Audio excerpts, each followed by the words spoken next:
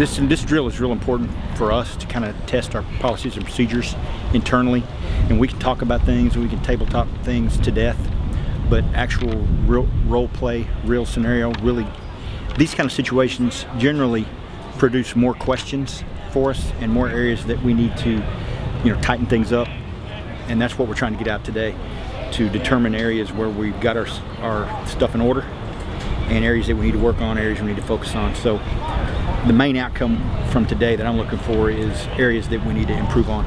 And it's really hard to do in a tabletop or a role play discussion. When we get a real life scenario rolling, we can actually see where there's gaps in the processes and stuff, and we can tighten those up. So that's one of the real outcomes we're looking for today. We've got over 30, 40 actors, role players, that kind of thing. We've got another probably 30 or 40, maybe even 50 observers, controllers, evaluators, that kind of thing.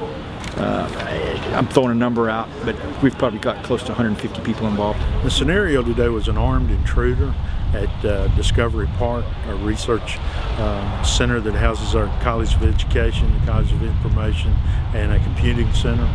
As I understand it, the gunman entered the front door, went down a hallway, firing as he went, injured several people. It's the first time we've had it on site at our venue, but we've been indirectly involved several times over the years, but this is the first time we've actually had it on site at our venue. On campus? Yeah.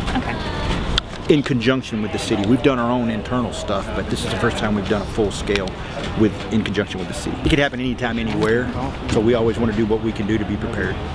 I mean, obviously, over the years, we've all heard different stories. Columbine was there was incidents before Columbine, but stories that received national attention. Columbine kind of got it started, and obviously, most recently, Sandy Hook and some other incidents, the Kansas Mall, Aurora, Colorado. So it's on everybody's radar, and this is just an opportunity for us to, look at it from an internal perspective. Excuse me, Kip, coffee. I need to break off. All right, Jason, thank you. Jason Ryan, the FBI. How are you doing? Nice to meet you. Walk me through.